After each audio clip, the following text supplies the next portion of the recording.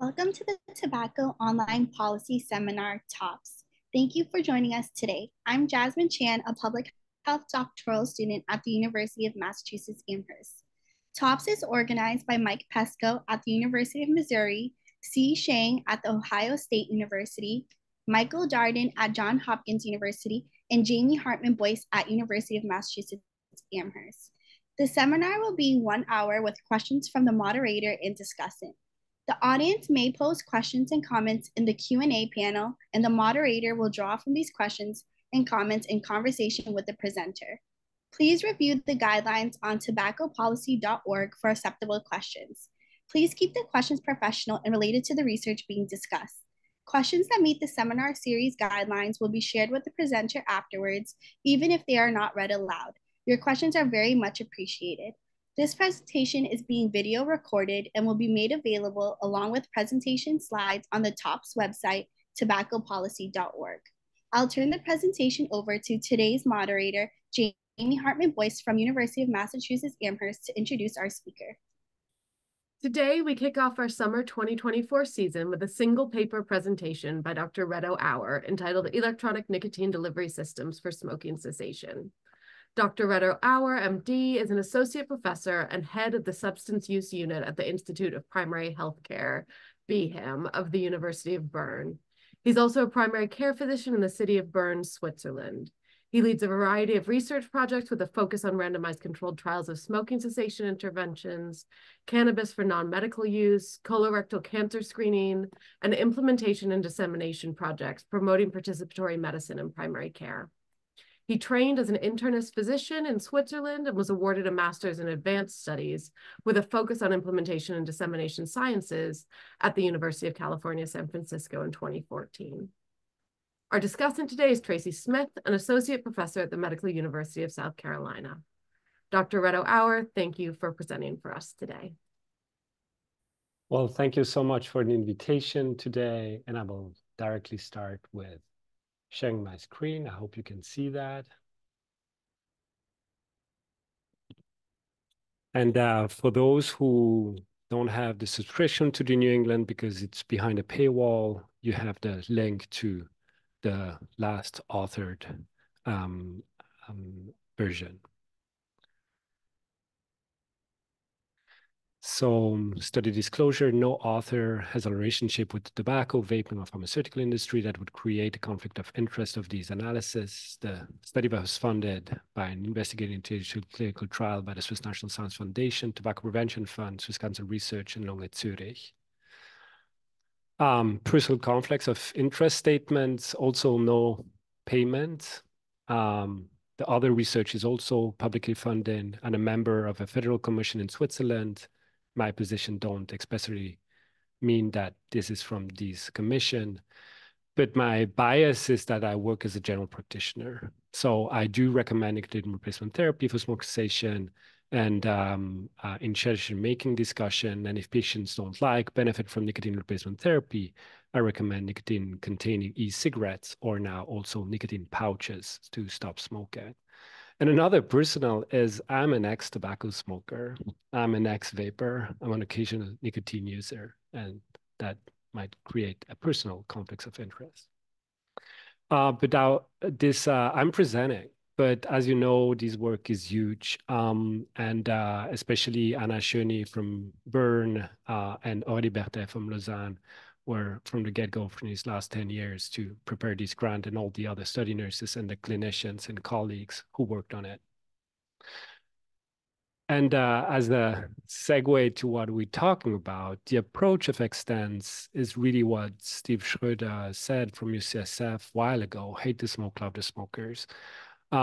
We can have a discourse about the tobacco industry that we don't accept the method to encourage other people to smoke and attack policies against it, but at the same time, don't put that hate and against the smokers and love them.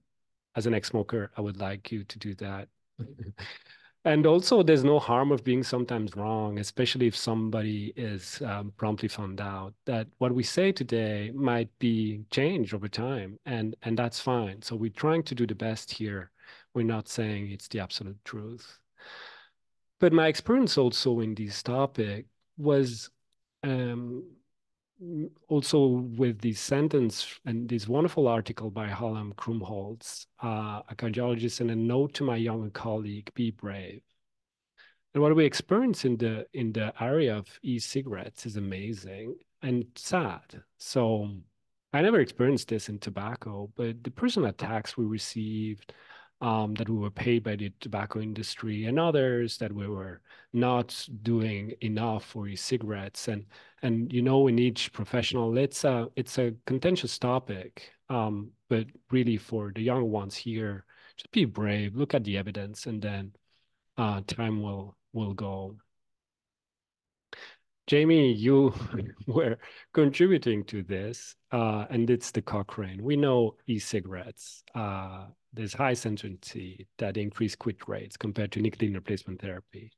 Moderate evidence that nicotine-containing e-cigarette increase quit rates compared to non-nicotine e-cigarettes. But that sentence is important to understand these extents. Due to issue with risk of bias, there's low sensitivity evidence and compared to behavior support, no support, quit rates may be higher in participants randomized to nicotine e-cigarettes. And there's no way we can change this. Extents is in the third tier. This is an open label trial. We contrast this against usual care, and there is this inherent risk of bias due to the design. And probably the value of extents is not necessarily in being the hardcore rigorous randomized trial. It is rigorous randomized trial, but the design meant to answer other questions too. And to put also the things a bit in perspective and going back to why we are interested in e-cigarettes, me as a primary care doc working with patients who want to quit smoking, nicotine replacement therapy, I was working with grief because what smokers want, if they like the kick, the nicotine hit of cigarettes, is feeling this hit. If you have something going into a lung, it's extremely effective to bring nicotine to your brain. And contrast this with, and I'm sorry it's in German, so I'm from the German part of Switzerland, grew up in the French part, but I couldn't find a beautiful figure in English on this. But you have the cigarette that would be the cigarettes, and that's in the veins. It goes really quickly in the brain because it goes in the lung. And for the gums, you have this on your gum, and it takes some time until it reaches your veins and then goes to your brain. And usually it's 10 minutes. And if you think about the craving that lasts 5 minutes, then that people won't have this kick so much. And with patches, it's really lower. The analogy would be Ritalin for the patch, and crack cocaine for the cigarettes, and e-cigarettes are pretty similar to cigarettes. So, and you don't regulate these things the same, and you don't expect that as many will become addicted to it. But at the same time, you could help a lot of smokers quit. And the other it's an awful slide about what really comes out of it. I'm a primary care doc and internist working with toxicologists. It's really important to understand the difference between e-cigarettes and conventional cigarettes. So all of these contain nicotine, all these products. You have the nicotine inhaler, that is a pharmaceutical product, the e-cigarettes, the IQOS, which is the most prevalent of the tobacco heating systems in conventional cigarettes. The temperature grows. The nicotine delivery can be really high with e-cigarette, but also lower. But you don't have polycyclic aromatic hydrocarbons in e-cigarettes. You don't have tobacco-specific nitrosamines in e-cigarette, but you have volatile organic compounds. That means you still have an exposure to inhaled intoxicants, but you don't have the others who are really harmful. So the formaldehyde is class 1. So there's no way we can remove formaldehyde from e-cigarettes, but we know they are less dangerous. And it's a call for those who think that still e-cigarettes are as dangerous as tobacco cigarettes. Go back to the science and look at what's coming out. If you find results that are as dangerous as cigarettes, then maybe there's something that's not explainable by what we know, how these work and what comes out of it. And so to put that in perspective, you have one, the addictive potential of tobacco is really high, and e-cigarettes the same, and the risk for somatic health are lower just because what is going out of it. And I think in the debates, when I talk to people who are against e-cigarettes, say it's as dangerous as cigarettes, they usually probably mean that is as addictive as cigarettes and that they don't value addiction. So on the y-axis, I think we have a moral discourse around addiction, and on the x-axis, so in the somatic health, we have more health risks due to this. And I really let you read this wonderful paper by Abrams et al., where we adapted this slide in Switzerland to communicate with the public and also with policymakers. The other thing why I was so interested in cigarettes is that the situation, and I know there are a lot of economists here, so we did these paper looking at the price of nicotine. If you're a nicotine addict in Switzerland, you want to have a certain amount of nicotine in the blood, then you have the cigarettes, the tobacco heating systems, you have the snus, you have nicotine replacement gums, patches, electronic nicotine delivery systems, and the closed systems. And we contrasted this price looking also at the GDP and the bioavailability, because all these devices don't deliver as much in the body. You see that in Switzerland, in my experience, nicotine replacement therapy is extremely expensive and as expensive as cigarettes. And it's the same in Germany and the US. You are in another situation, and France and UK are pretty different. So for underserved populations who don't have the money to go and buy nicotine replacement therapy, who are not paid by the health insurance, e-cigarettes are available, and especially a financially very interesting solution in Switzerland. So the background of the study, we have high certainty evidence that ANTs for smoking cessation are more effective for smoking cessation than nicotine replacement therapy. There's limited evidence that they are more effective compared to usual care. The intervention in most randomized trial was limited to one flavor or nicotine concentration, and we wanted to change this. But we also know that smokers who switch to electronic nicotine delivery system, e-cigarettes, after smoking, tend to use them over a prolonged time. And that's exactly the figure I showed you before. If you can substitute them well, why will they quit if they don't have as much health risk? And so that's the reason why they use them over prolonged time. So the safety is actually what was, for me, where I was most interested in. For the efficacy, I think it's pretty clear, and our results show that it goes in this direction that is effective, but the safety was important. And so what we did was data on severe adverse outcomes and adverse events. And we collected them a priori defined safety outcomes. We validated them through medical chart review. And actually the part where we're most proud of is the appendix of the paper, which shows all this work. And another way we looked at it is to track antibiotics, because it's really hard to look at adverse events. And it's another way to estimate safety. But the further outcomes, we have many outcomes that we collected, but one that we published were the respiratory symptoms, because it's a patient-reported outcomes that is really related to tobacco smoking. Cough and phlegm is really to expect to come from inhaled toxins from tobacco, cigarette smoke, especially phlegm. So a reduction in these two would be a sign of improved lung health outcomes. And at 6 months, you don't have clinical outcomes, obviously, with such a sample size. So it would be a signal that it goes in the right direction. Primary aims were to assess the efficacy and safety of free electronic nicotine delivery system in addition to standard of care compared with standard of care alone. With respect to abstinence for tobacco smoking at 6 months, the secondary aim, this was predefined, but we didn't include it in the statistical analysis plan. Therefore, you won't find causal language in the New England paper. So to assess the effect of the intervention on respiratory symptoms. And the preparatory work was that the pharmaceutical industry has not invested in e-cigarettes and probably never will. the only country that has a regulation that they should be regulated as medical devices is Japan, and there's only the tobacco heating systems there. So we tried to do a little bit what we would expect if a pharmaceutical company would come to us with this. So we worked with a company who had pharmaceutical grade e-cigarettes. We got a group of vapors helping us select a device and advise us about what are they doing. They told us you need to have a lot of different aromas, you need to have a lot of different nicotine concentrations. This device is good to entry, so they advised us on what we should do, and then we tested this in the lab to know how much exactly is in this e-cigarette.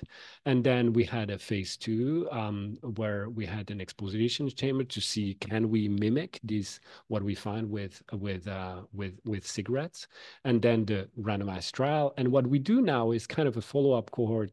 As you know, we have a 12, 24, and 60-month follow-ups planned. The method was 46 participants randomized on a 1-to-1 ratio, 5 study sites in Switzerland, follow-up at 6 months, and extension. Inclusion criteria: just adults smoking 5 cigarettes a day and willing to quit smoking.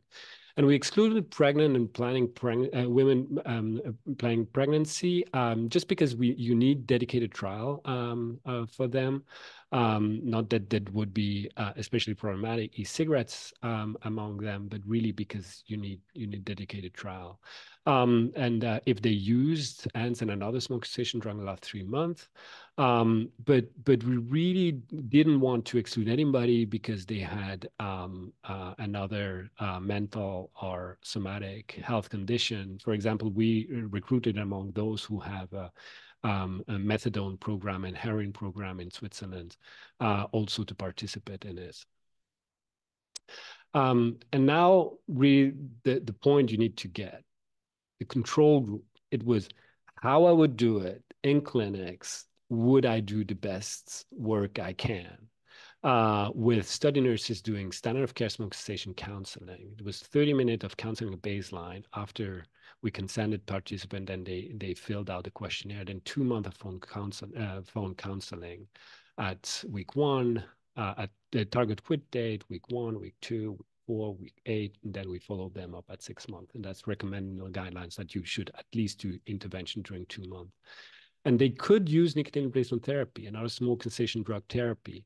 But the nicotine replacement therapy, they had to buy themselves, and they received a 50 franc voucher they could use at any purpose, including for the purchase of nicotine replacement therapy. The intervention group received the same, not the voucher, but they received free ANS and a choice of e-liquids ad libitum. They could order as many as they want. And that's the board they had. We kind of were a little vape shop in clinics. And so they had 6 aroma, 2 tobacco, 3 fruity, 1 menthol, and 4 nicotine concentration, 0, 6, 12, 19.6. They could choose what they wanted. Also over time, reduce, increase, so that they really could choose what would most help them. And the primary outcomes, 6 months sustained abstinence, that's self-reported, no cigarette smoking target quit day by currently validated by urinary levels of less than 3 nanograms. And if anabazine was unavailable, validated by exhaled CO. The secondary outcomes were sustained abstinence without validation or changing a little bit this definition, and the 7-day point prevalence abstinence 6 months. Safety, serious adverse events, antibiotics, and the respiratory symptoms. Yes, so I think we do a pause now. Thank you so much. You know, I was so excited when this trial came out. So first I'll hand over to Tracy for any questions or comments you might have at this point, and then I'll go to the Q&A. So please keep those questions coming. Well, I just agree with Jamie. I think this is a really exciting study. I think it's really strong and rigorous. I appreciate the attention to good internal control. And also I'm really sensitive to the comments that you made about a lack of data on toxicant exposure and health outcomes in the prior research and how important it is to really understand safety in the long term. And I know that's not a small thing to have those outcomes in a trial like this. So very impressed with that. And I think that the data that comes out on 12, 24, and 60 months will be really informative for the field, because we just don't quite have anything like that right now. And I think that will be important. I'm curious if, I think it was on a prior slide, the instructions that you are coaching that may have been given to the intervention group about how much to use the e-cigarette, or if there was guidance provided about the nicotine concentration choice, if they were allowed to try those nicotine concentrations before picking one, or the flavors before picking one. And then in terms of like how often they should use it, or, instructions to ensure that they were getting enough, that might be similar to what you would give in terms of dosing instructions to people who might use NRT, or if they were different, or if you guys left it more up to the participant. Yeah, so we described this. Thank you so much for this question. And I think the supplement of the paper, and for those who don't have access, again, go to the open access link. All at the end, we describe all the counseling we gave. Basically, these were nicotine salts, so it was irritating.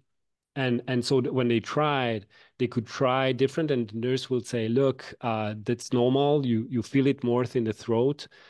Try to take as much as you can, what you can have. And in the beginning, have enough nicotine on board. If you are feeling that you want to smoke a cigarette, then take more e-liquid. And that's for the beginning. And for those who are highly dependent, so meaning they were smoking 40 cigarettes per day, we recommended then to add nicotine replacement therapy and not only stick to e-cigarettes, because sometimes it's difficult. We're limited in Europe and Switzerland to 20 milligrams per milliliter. That's not the case in the US, so it might be different, but that was something we did.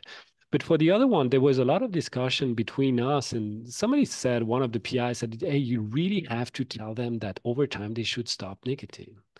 And we said, well, I'm not sure, because what we want to observe is what happens if, for us as clinicians, we start recommending these cigarettes, and the reality is we are not a vape shop. So really to observe what people do over time without making stronger recommendation that they should stop nicotine over time, and see what's going on, and that's also not a traditional way of doing it.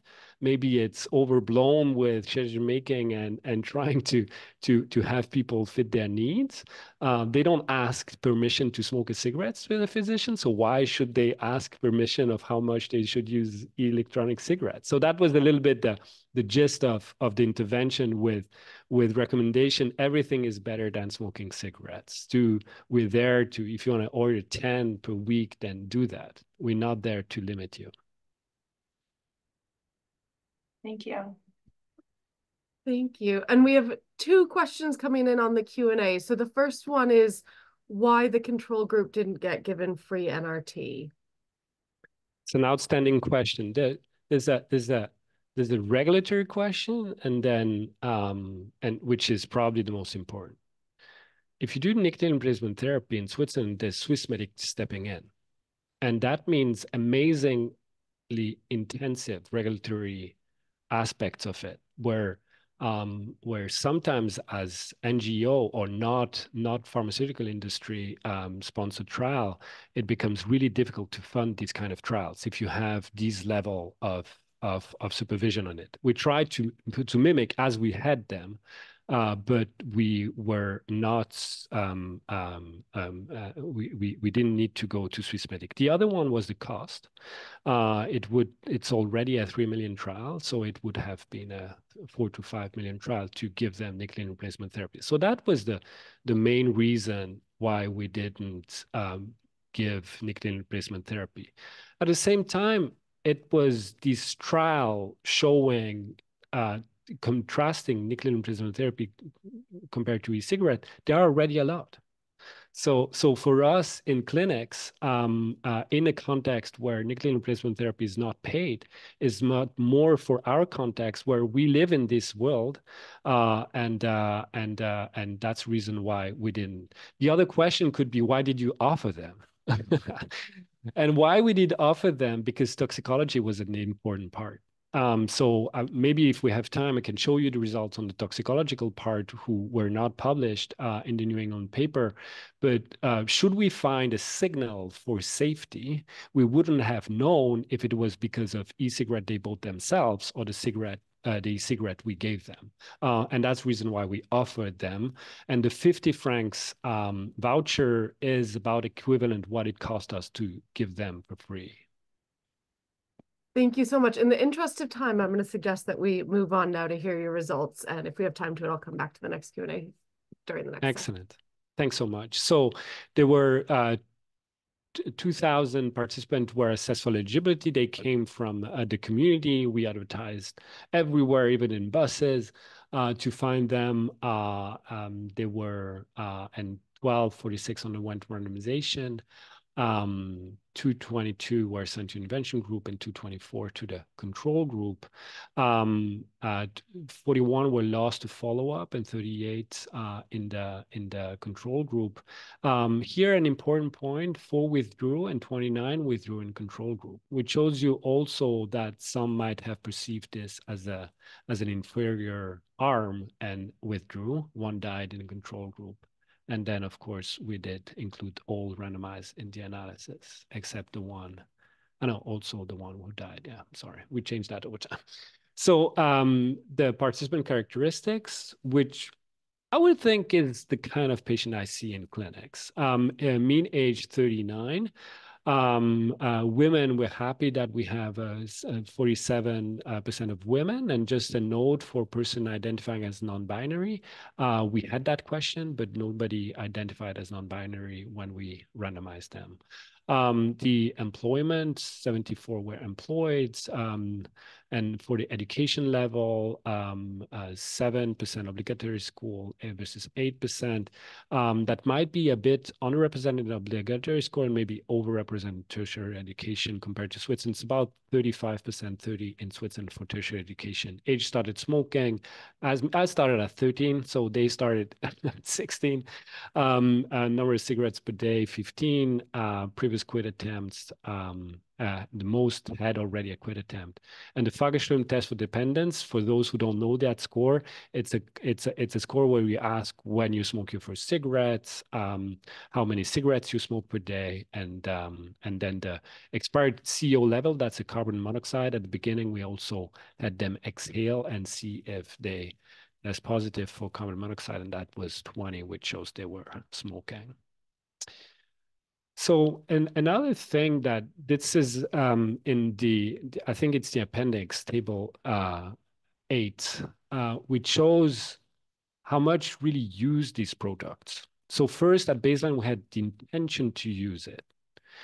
And the control group, 82% intended to use nicotine replacement therapy, 6% smoke cessation drug therapy versus 6 and 1. We didn't have the question about the intention because they were randomizing the intervention group. But at the target quit date, which was 1 week after we had those who reported using it, it was by phone, so it's self-reported. 93% in the intervention group said that they were using a cigarette, 4% other nicotine replacement therapy, and in the control group, 50%. But at 1 week, it's really important to say, was that really inferior what they got in the control group? And it was about, if you add this up, it would be about 70 to 75% who had already who used at least for some time other nicotine replacement therapy or smoke cessation drug, and also recognize that in the intervention group, there were also that were using nicotine replacement therapy.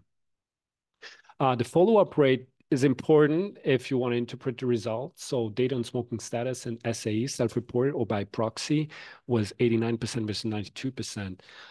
But why I show this is because of the 7-day point prevalence results, which I think is important for the field. We had data on past 7-day tobacco cigarettes. That's for table 3 that I will present later. It's 80 to 88%. But if you have data on anabazine and COE, if anabazine missing, among participants reporting continuous smoking abstinence, you have 75% control group and 83% intervention group. Not all could come for the CO level in anabazine. It was also some 1 or 2 years were during COVID, so they couldn't come back. We did that per phone. That's the reason why it's a bit lower. But the follow-up rates are not the same for the main outcome or for the 7-day point prevalence. And that's where I will go now. It's the main outcome. In the control group, the continuous abstinence validated by carbon monoxide, 16%. Versus 29%. That's a crude relative risk of 1.77 and an absolute risk reduction of 12.7. And now if you look at 17-point prevalence absence without biochemical validation, you have a 32% versus 53%. But look at the crude relative risk. It's more conservative, 1.67. And I think that's an important caveat. You can do anabazine validation and all this. If people don't come back, you might have selective attrition who might also bias with results. And I'll let everybody decide which outcome they believe more. I do think there's some value in revisiting this mandate to validate abstinence, but we can discuss this. Table 3, I took it from the paper because it's such an awful table. So I'll guide you through that. Now we have those whose 7-day point prevalence. We're not looking at validating, and we know them who if they reported e-cigarette use. The central point is no tobacco cigarette was our main outcome. Tobacco abstainers, 38% versus 59%. That's a 20% increase in those who quit smoking. Now, when you look at exclusive e-cigarette users are non-smokers, but they use e-cigarettes. You have 3% control group, but 48%, and most were using it with nicotine. So with this, you can compute who were nicotine abstainers, meaning you're not using nicotine through smoking, through vaping, or through nicotine replacement therapy. You have 33% and 20%, that's a 13% less. Meaning, you gain some who quit, and if smoking cessation is your main goal for smoking cessation, that's fine. But if your main goal is that people quit nicotine and tobacco, you have less, meaning some would have quit and be nicotine-free in the control group more than if they were in the intervention group, and some had quit smoking thanks to the e-cigarette because they were intervention group. And that's, I think, the central elements we discuss between colleagues, because some want to, for them, smoking cessation is quitting smoking and nicotine, and others say, no, it's only smoking. I don't care about the nicotine, and the risk of e-cigarettes are trivial. Safety, serious adverse events, 4% versus 5%. It's a risk ratio of 81. We're not powered for that, and we don't find significant difference. Adverse events, 34% reported AEs and 36% in the control group. That's 1.19, and it's significant. It's in line with that Cochrane find. But interestingly, the antibiotics prescription, how many were provided antibiotics during these 6 months, and it was 8.7% intervention group and versus the control group 1.26, again, non-significant. Respiratory symptom, different in overall COPD assessment test score. The CAT total score was 5. That would be right on the low side, but still there was the difference in mean CAT score intervention versus control was minus 0.96, confidence interval minus 1.52 to minus 0.41. It was mostly through differences in cough and phlegm. Limitation group allocation was unblinded. Control group received a voucher at baseline. sensitivity analysis testing effect of preferred group allocation baseline did not alternatives on what I mean by that, but we asked them in which group would you prefer being, and that didn't change the results. But I already mentioned that the analysis based on self-reporting were more conservative estimate. Be careful. It's not a contrast between ANDS and nicotine replacement therapy. It's a contrast between free ANDS added to smoke standard of care versus standard of care alone. Don't ask extends to ask a question it was not meant to answer. Conclusion, the addition of free e-cigarettes standard counseling resulted in greater abstinence from tobacco smokers than standard counseling, but many of those who abstained from tobacco continued using e-cigarettes. And the intervention resulted in more adverse events, but not more serious adverse events. For us, and for me also as clinician, ANSPA standard of counseling may be a viable option for tobacco smokers who want to abstain from smoking without necessarily abstaining from nicotine, but may be less appropriate for those who want to abstain from both tobacco and nicotine. So I'll pause now. Thank you so much. So I'll hand over first to Tracy for any comments or questions you might have at this point. Sure, thank you. Well, I just really enjoyed that presentation, and it is helpful to have you walk us through some of those tables because they are in some ways kind of complicated. So one thing that really caught my attention in the table that you pulled from the paper that shows what people were truly using is that if I understand the rows right, and I think I do, in the intervention group, people who completely switch, they're using e-cigarettes is 48.4%. That people who have completely quit, they're not using anything, is 11.2% of those people. People who are just smoking, they're not using their e-cigarette at all, is 22.1%. And then the thing that caught my eye, I think, is that 18.3% of people who are dual using. And the reason it caught my eye is because in a lot of the e-cigarette trials I've looked at, the rate of dual use is much higher. In a trial that we did here at MUSC, that was it was conducted not like a clinical treatment trial. It was a little bit more agnostic with, less firm instructions to use. We saw, for us, dual use was the modal outcome. We were still really happy with the switching rates that we got, but dual use was the most common outcome. And so having only 18.3% of people who were dual using at the end, and then having that really high switch rate of 48.4%, I was just curious kind of what you thought contributed to that, to getting more people kind of over the hump of dual use and towards complete e-cigarette use. Yeah. And so thank you so much for pointing to the dual users, which is probably where I think running a randomized trial is so important. As you know, our field really has a problem with causal inference. In some of our colleagues who say, I have my colleagues who say, you're creating dual users, and do they do worse? And I say, well, a dual user is somebody who wanted to quit and failed, right? And he cannot go away from it.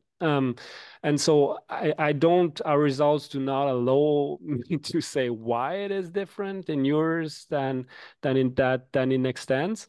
But I do think there's a value of seeing, maybe we're looking at now at the predictors of quitting, predictors of continuing using nicotine, and we could look into what are the predictors of dual use, which might be associated with psychiatric comorbidities and stuff like that you just can't quit. I don't know if it doesn't answer your question. The thing would be if you follow them over 2 months and each time you say, you continue to smoke, hey, come on, I'll send you a couple of e-liquids more to kind of try to avoid it and have an empathic approach of a person who are still needing cigarettes because they decided to quit. We know it. We have it on the record because they wanted to quit, and still find something in the cigarette, in the traditional cigarette that fulfills their needs. So yeah. I think it would be interesting to look at predictors of kind of who falls into which bucket, as we sometimes call it, when we're looking at the data from our trial, like, where they ended up. Some of the things that I kind of might, of course you can't say, but hypothesize might have been helpful in this trial.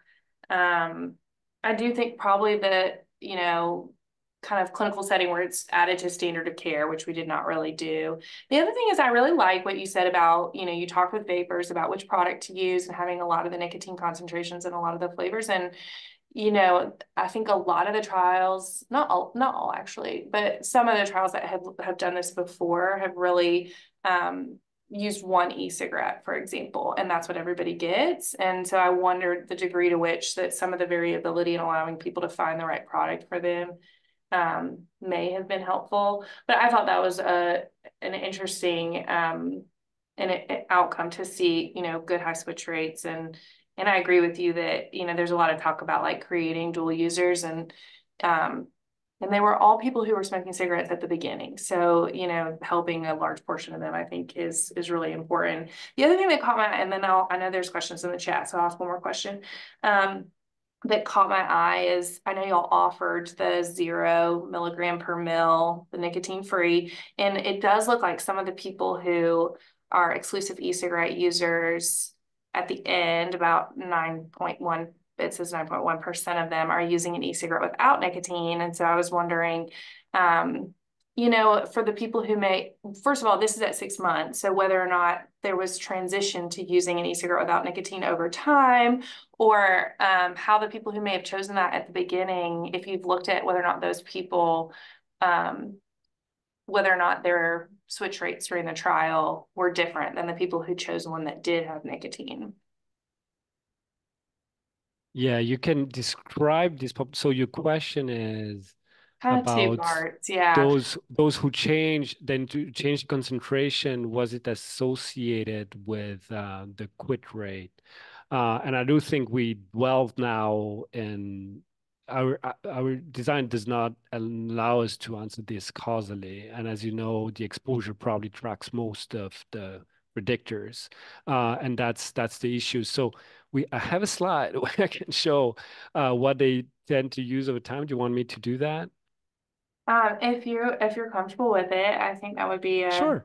I Yeah, think would be so interesting. we already presented this at SRNT, and we Angela submitted this manuscript, so that's the how we look. So that's only the intervention group, obviously, because the control group there were 5% but used it somewhere else. But you see that basically the aromas didn't change that much over time. My intuition was they start with tobacco and then they go to something else. Not at all. I was in the room when there was somebody coming down from the mountains, a 60-year-old man said, I want strawberry. I was surprised. And so our results do not allow us to say, should you put aromas or not? There's a hot debate on this. But our results don't. We just tested this. But if you look on the right side, the mean nicotine concentration, most reduced their nicotine content over time. So even there were vapors, they were using less nicotine. And then we contrast dual users and exclusive e-cigarette users. So I think that's just what I can say is that most then gradually reduced. And I think some will probably use nicotine all their lives. And that's until or when they but most probably will quit, and that's I think the main interest of the 12 and 24 month and 5 years follow-up to see how do they transition, and also how do they transition to other use pouches, IQOS, and other things. Yeah, thank you. I think this slide is really cool on the right, and I sometimes you see in surveys among people who are trying to quit vaping, when you ask them, how are you trying to quit? People will say, I'm reducing my nicotine concentration. And I've always wondered, and you have the ability to look at this, if there would be reductions in total nicotine equivalents or cotinine with that, or whether or not people might titrate their nicotine intake as they lower nicotine concentrations. They're not really exposed to less nicotine. They're just reducing the nicotine concentration, but using it more. And so maybe that, is something that you guys could look at as you dig. Yeah, we did look at the urine too, because we have the urine of these people, and there is a reduction in nicotine exposure. As people do that. Okay, cool. That's really interesting. Okay, I'll turn it back over to Jamie to moderate some questions. Thanks so much to both of you. Now, Reto, I know you have a few more slides that you could share, and we also have a lot of questions in the Q&A. So I want to check with you how many questions from the Q&A you'd like me to ask at this point. No, I love questions. Okay, great. I'll throw a few your way. So first one, can you comment on what types of adverse events and serious adverse events you observed in the trial? Excellent question, and I think the appendix of the paper presents. I think we have 3 pages of adverse events that we collected. So we collected all over the place because tobacco destroys everything in your body, and e-cigarettes too. So we're trying to look at adverse events with something that is really harmful and trying to see what would be the harm of e-cigarette per se, but basically for a background of something that is really dangerous. So actually, it's basically probably more what happens when people quit, right? So there's always this conundrum when you look at these. So we looked at cardiovascular outcomes, respiratory outcomes, and cancer risk, and other broken bones. So the definition of serious adverse events was if somebody was hospitalized for more than 24 hours or died or had a serious condition, that's defined. And for the adverse events, what we report here, it's each time the person saw a physician for a problem, and that we asked for all the documentation, and there's a whole range of it. We tried to find a pattern or something that would be going down. The numbers are so low that we can't find anything. So we didn't see a pattern for anything. Maybe if I can comment, it was during COVID. The only signal we found, and I think we had one sentence in the paper on it, was about symptomatic COVID. But it wasn't, we didn't have enough event if there were more people that ended up in the ICU for COVID, which needs to be interpreted with caution. We don't know if they reported it more, they went more to the physician, were more health conscious. It shouldn't be that because it's a randomized trial, but it's definitely an interesting finding about this. I think it's one of the only, maybe other in the room saw another pattern, but that's really the importance of collecting this seriously, because Extens was not meant to answer that completely, but that's typically the kind of data that needs to be pulled with other trial, and encourage all the researchers to do that fully, because that's exactly the kind of signals we need to understand of the unexpected consequences everybody's talking about, but we still haven't seen any cigarettes. Interesting. So just to clarify, you saw higher rates of ICU admission in the people randomized to the intervention than the control arm? No, we saw a higher rate of symptomatic COVID that went to a physician in the intervention group. Interesting. But there wasn't more that were hospitalized for COVID. Okay, that's really interesting. Thank you. We have a question as well, or comment, that it seems like it would be useful to monitor what happens after the trial to observe what the intervention group would do when they have free will out in the real environment. Could you then help plan a practical way to help those who stop smoking but remained using e-cigarettes to quit all nicotine? For example, maybe reducing nicotine dose. Excellent. So initially, what we wanted to do is kind of a flip trial. When you have, if you were in the control group after 6 months, my intention was to provide them with the cigarettes and then see if they also then stop smoking. The Ethics Commission said we can't do that because the safety is not yet assessed, which was wonderful because then we could continue. So we don't want to intervene on this population because the value of Extens now is having this cohort where we see what happens if during 6 months you gave something and then you observe what's going on.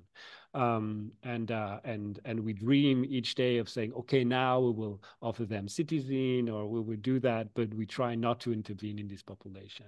And we hope others will do these kind of things and recognize that smoking is a chronic condition. There's no one intervention that will work for everybody, and that in alcohol disorder, they do this kind of smart design where if you fail in one, then you start with another one, and then if you fail, then you start with another one.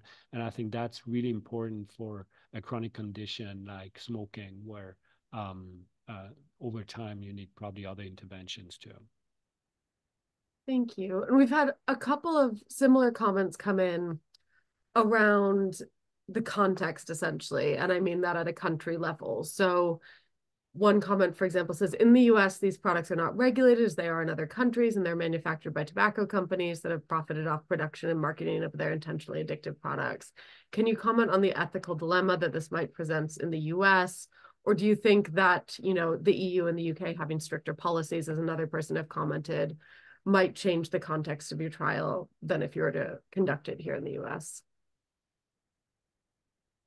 So I'm fully with you. And that's what I meant with hate the smoke, love the smokers. You know, there's there needs to be regulation, strong regulation, so that we're not bombarded with advertisement for these. It's not always available. These are regulated products. And there's also a need for new discourse around making money. You know, selling tobacco, which kills every second one, is certainly not a good business. But selling nicotine, if we allow that the pharmaceutical industry does produce nicotine and sell nicotine, then I think we need to be more prudent about if we're working with the devil or not. I think there are many industries that would feel attacked if we say this. So that's what we kind of tried. We kind of tried to evaluate one e-cigarette with producer that was independent from tobacco companies, and then test it ourselves. And we hope that other jurisdictions will do the same, and trying to provide clinicians and the general population with first information of what it is, regulated products, and hopefully another industry as a tobacco industry will enter the market, and that's dependent on the regulation in each country. In Europe and the UK, the market is really different than in the US. There is a lot of independent vape in Europe, which is not the less so in the US. So the ethical dilemma is there. I do think also that the question is not about the if, but the how and why and what exactly. But that each and everybody looks also at the moral aspect of the place of addiction in society. And do we accept that some will continue using nicotine? A decent proportion will continue to use nicotine, or do we want a world without nicotine or without tobacco? The angle we took in Extends, because it was in clinics, because we're clinician, is out of tobacco and not necessarily nicotine. But on the public health perspective and global perspective, people certainly can see that differently. And that's a democratic debate and not a scientific debate. Thank you so much. So I am going to hand over to you to show us a couple more slides if you'd like to. Oh, cool. Yeah, that's okay. So this slide, you already saw it.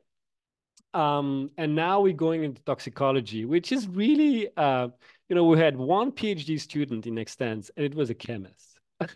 And for me as a primary care doc, I learned so much from him and from Aurélie. So what we want to know is if you switch to e-cigarettes and you don't smoke versus you switch to e-cigarette, you don't smoke and don't use e-cigarettes, can you detect the difference in the urine? And we wanted, so we had 306 consecutive participants at baseline and 6-month follow-up. We had a lot of missing because of COVID. So these are analysis it's a manuscript in preparation. But if you contrast the control intervention group and you look at nicotine equivalents, and that's nicotine metabolite. So that comes from e-cigarettes and also from tobacco. You see no difference between the two. Anabazine, which is really stemming from tobacco, there was a difference in anabazine. There were less in the intervention group, obviously, because many stopped smoking. And then the AMA, it's a polycyclic aromatic hydrocarbon.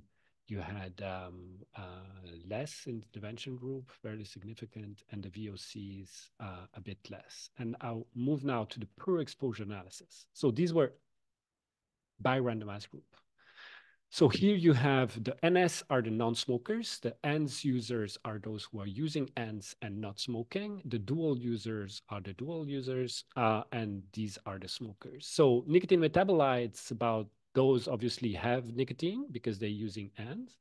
But here, if you look at the anabazine, you don't have anabazine in the e-cigarettes we gave them, and so these were similar than in non-smokers, but the dual users and the smokers had more anabazine. And pH, the 1-naphthol, that's polycyclic aromatic hydrocarbon, you have less in both. And for the VOCs, you have both. The main limitation of this is we're still not capable of measuring inter-urine formaldehyde. And remember, this is the thing that is problematic in e-cigarettes. So that's one thing our field needs to work on is really have a good measure of formaldehyde. If somebody has one and has funding, we all have all the urine in the aliquots, and it would be really interesting in knowing if the exposure to formaldehyde would be higher in ENDS, because we have a background exposure to formaldehyde. And that would be really interesting to contrast. So with this limitation, we kind of show that, yes, when you use ENDS, you cannot differentiate if you quit and not except for nicotine. We had about 20 of difference of these compounds we measured. But the other additional ongoing analysis, our goal was to prepare the next generation. So about 10 dissertation students working on this and postdocs and doctors and other colleagues.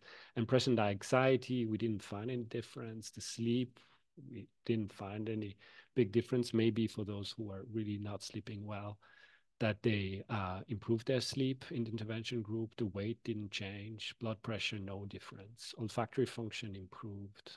Physical activity, we didn't analyze it. If you're interested, call me.